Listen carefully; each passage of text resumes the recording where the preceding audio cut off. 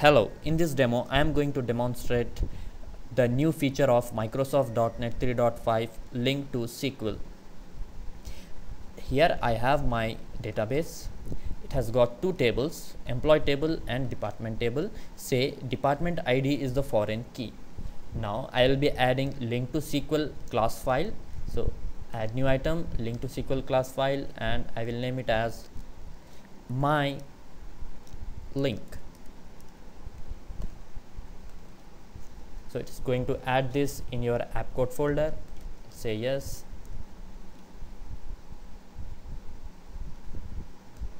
So this is the method pane. So let me hide this pane. Now my link.dml is my data model. Now I need to drag and drop the tables to create a data model. Like we used to do these things in our dataset XSD files. So here in our XSD files we used to write the queries. So here we need not to write any query. Now let us see how to write a simple select query. So this is my ASPX page. I will take a button and my grid view.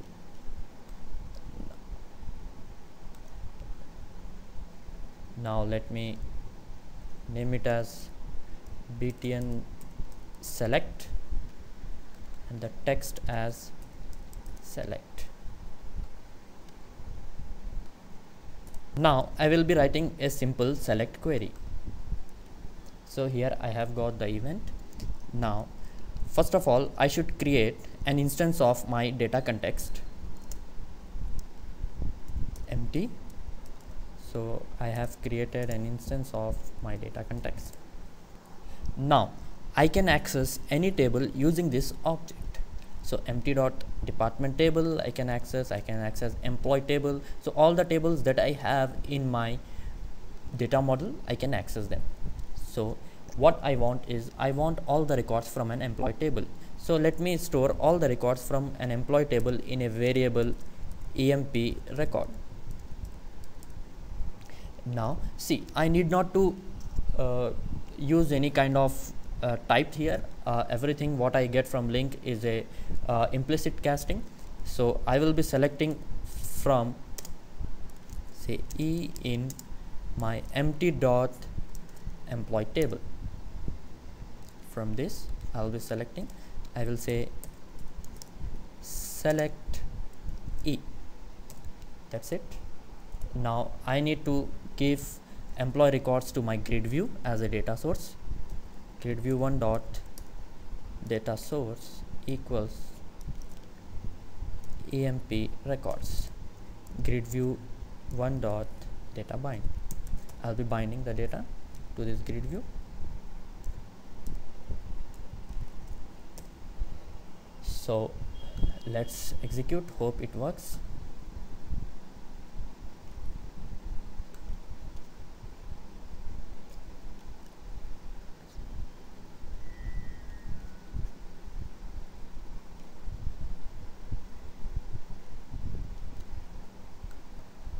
So here it works. So it's working, it's quite simple. Now let us go to the source code. Now here I can even write my order by clause, order by e dot, I have got all the columns, e dot employee salary. I can say that. So let me execute.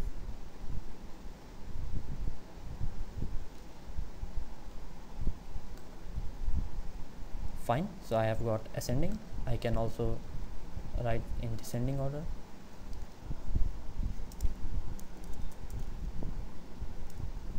Order by descending. So this is going to give me the record set in a descending order by salary. Yeah, here it goes. I will write something more complex query here. So instead of selecting all the records, I want to shape the query. I want to shape the columns. I'll say new e dot I want employee ID, e dot employee name, e dot employee salary, and here is the magic. Now if instead of displaying department ID, if I want to display the department name, usually in my SQL I need to write the join. Now let us see how to display the department name here. Now e dot I will be calling department table dot department name, and e dot department table dot department head. So that's it. It's very simple for me. See, I have not written any kind of join here. Now let me execute this. Here it goes.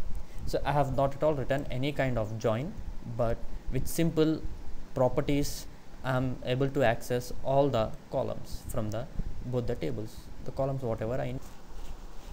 Let me put a breakpoint and see what Link is doing for me. I'll execute this. Here I click this. Now let us step over 11.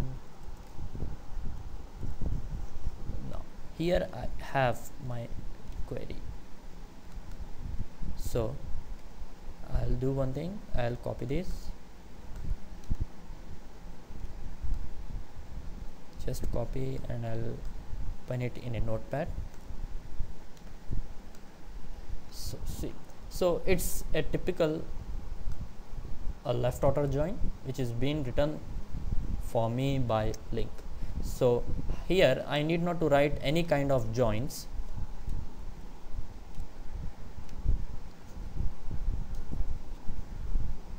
So here I need not to write any kind of joins. So this is the feature of Link in Microsoft .NET 3.5.